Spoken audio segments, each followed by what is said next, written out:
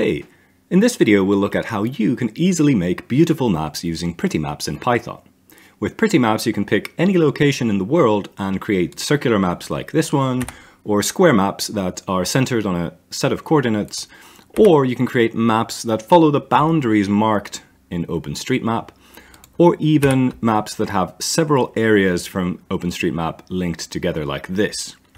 I'll go through a few examples and show you how to adjust the color palette and many other parameters of the maps directly in the code so that you can create maps just as you like them.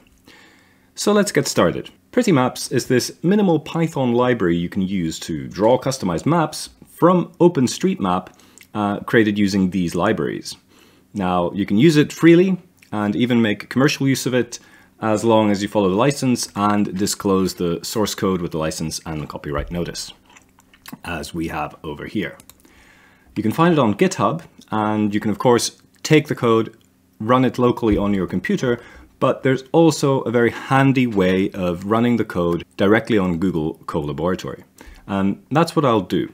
So I've taken the demo and changed it around a little bit for this video, and I'm now here in my Prettymaps Colab notebook, where I can start running these patches of code. There's just a few steps to take. First of all, to initialize everything, we want to run this snippet of code to install the requisite files. And now that's done, the next step is really important, which is to restart the Colab runtime so that these components get to run properly. So we can do that by selecting the runtime menu here and choosing to restart the runtime. It will reload those properly once the initialization is complete. Great. Now we can move on to the next block of code, which are the relevant imports, bringing everything from Prettymaps and the 4 related libraries. And now we're ready to start creating maps. And what we can do with these maps is generate them here and then save them to the Colab folder structure where we can then download them from. That's what we'll do. The basic map here to look at is a circle plot with a bunch of code we'll dig into. This is all that's needed, and the key, of course, that we want to put in are the coordinates or location that we want to map. So how do we get that? Well, you can get that from many places. I can open OpenStreetMap. Let's say I want to map Rome, create a little map of Rome. I can find a suitable place. What I had chosen was this here. I can, for example, center the map right there and then grab the geo coordinates from the URL bar in this case. And we'll get something very close to what I already have. If I update this tuple here, latitude and longitude separated by a comma, that's already enough to generate the map. So let's go ahead and do that. And that took about 2 minutes for me. And what did we get? Aha, this beautiful circular map centered on the coordinates that we provided. Quite large, quite detailed, pretty lovely. Wonderful. So let's look a little bit more deeply at what just happened. At the start here, the plot in matplotlib is defined with the width and height here. So if you wanted to adjust the overall proportions of the width and height of the image, you could do this by adjusting these numbers. And then we entered the coordinates here and just used the radius that I had already selected. So you could select a different radius, and of course that would govern how zoomed in the map is. What's the radius of the circle shown? So you can easily tweak the radius there. The axis that gets defined here is passed on here, and then we get the all-important set of layers from OpenStreetMap. So what layers are included and how are they going to be visualized? And there's quite a lot to look at here. For example, for the streets, you choose which ones to show. You mightn't want to show all the kinds of types of roads that OSM has tagged. And then here we have the widths set as well, so you can adjust those freely. There's a number of settings for the different layers: building, water, greenery, forests, and parking. You might want to omit parking. You might want to not show forests, for example, remove these, or add something more nuanced for the buildings. but mostly you'll probably want to be changing things with the drawing argument. So FC here is the fill color and EC is the edge color. So the background is this kind of beige cream color for the perimeter and the background. And green will refer to this green.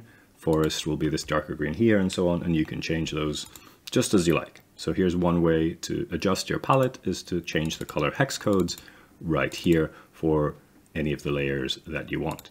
And as you can see, the buildings on the map have been colored with a set of 3 colors, orange, yellow, red, defined here in this palette, and basically randomly. It's not going by any kind of building classification. If I were to rerun this code, the coloration of this building would be randomly chosen again and again and again. So you'll get a slightly different variant that time. So you can have a whole different color palette for the buildings, which will really impact the look and feel of a map like this with lots of buildings on it. Okay, and another important thing that you can change, of course, is whether or not there's hatching, any kind of pattern on any of these layers, and what does it look like. Ooh, ... is what we see here, for example. Well, what does that mean? We can look at the hatch style reference from matplotlib to understand that a bit better. And I'll link this in the video notes. But for example, an O, it just means a circle like this. A capital O would be a bigger circle. And you have other options like these forward slashes, backslashes, lines, stars even, and combinations. And as it said, if you repeat the pattern, you will increase the density. So O, ... will have the O's and the dots in a tighter density. So this is a handy reference. Use that to understand and tweak the look and feel of your maps. You can give those a color as well. And then the Z order, the order in which the layer is drawn, is governed by that. So the higher the number, the more on top it will be. So background at the back with -1 with successive layers on top of each other based on the Z order. Finally, as I mentioned, you do want to be crediting the code and the data, and that's what this OSM credit field allows you to do. You can change the color and you can change the positioning of that with this dictionary and so on.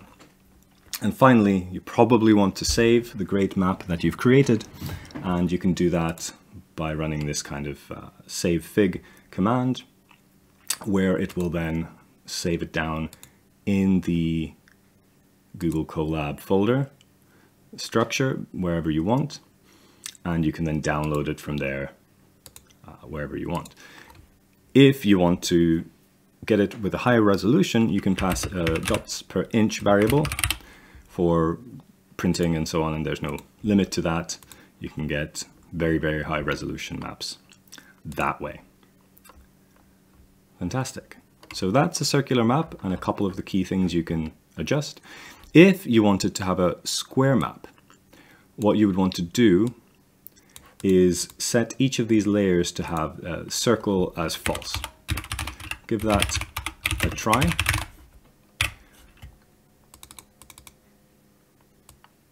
Copy that into each of these layers.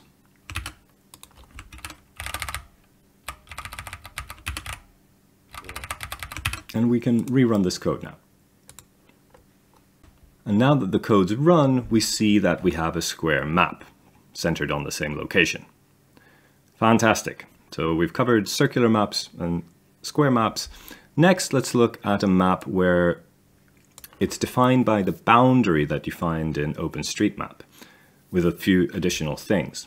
So here we'll also have a post-processing layer that puts a little buffer on the perimeter and draws a little boundary around it as well with this step. Otherwise, it's fairly similar to what we had. We've got the figure size defined. This time, instead of using coordinates, we pick an area that OpenStreetMaps understands. How could we do that? Well, we can jump to OpenStreetMaps. Here's a town not too far from here. And what I could do is look at the old part of town, for example, and right-click the OpenStreetMap and query the features. So we can see everything that's been kind of well designated and mapped here. And it turns out that there is a boundary defined for this old part of the town, old Rauma. So I can grab that here and just type it in, and this will be enough for OpenStreetMaps to understand, oh, that's the place of the world that we're talking about. And we can set a width for this perimeter line, and of course set the color for that edge, anything. And let's see what happens when we run this one, maybe with lesser resolution. And let's see what got created. This colorful map, where instead of a circle or a square, we have the map basically defined by the boundaries of that area we saw in OpenStreetMap, with this perimeter added and a line drawn on that perimeter with some pretty funky coloration.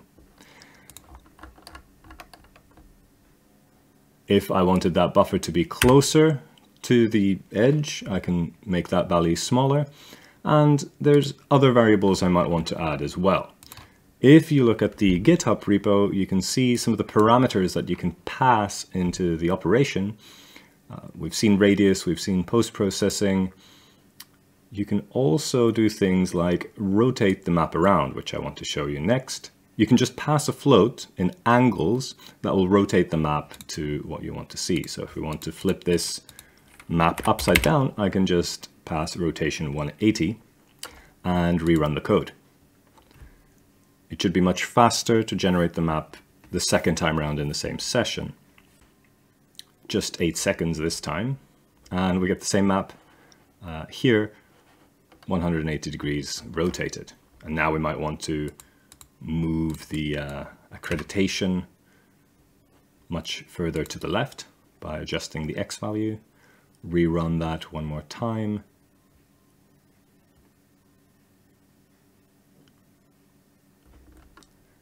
And get it over here for now. So that's a bit better. I might want to adjust the colors of this map, but that's how it goes. And then for the final example in this video, I wanted to show you how to set multiple locations next to each other. So the basics are very much the same logic, except there's a for loop that goes through any number of plots that you have adjacent to each other. So you could pick these places from OpenStreetMap following the same process we looked at. You go to the area on the map, you can right-click, query features, and find the name of whatever's the thing you want to, the area you want to map, and type that in. And here we're defining the building palette for each of these in this places array. And you can see that it's going to pass the palette as part of the second component here, so that it's going to color those buildings on the basis of whatever we've defined with the hex codes here. Other than that, it's pretty similar, right? So you've got the same layers for each of these adjacent areas, and the background coloration, forest coloration is all going to be the same. The only thing that's changing is the building palette in this example. We can run this just the same as we've done with the other ones. And as a result, we get this map with these 3 areas all joined together on one map with this boundary perimeter that merges them all, which could be blank, but I've colored it in this way. So there we go. We've looked at Prettymaps, covered basic circular maps, square maps, maps that take an area defined in OpenStreetMaps and draw that, as well as maps that take multiple adjacent plots and put it all on one map. It's pretty easy to adjust key parameters, as we've seen. You can change the color palettes, you can change what layers are showing, change the radius, zoom in and out, all things like this. So it's really fun to get going and experiment and start making maps, just remembering the attribution as was mentioned at the start. So hope you've enjoyed watching this. Let me know what else you might like to see, and have a great day. Thanks for watching. Bye.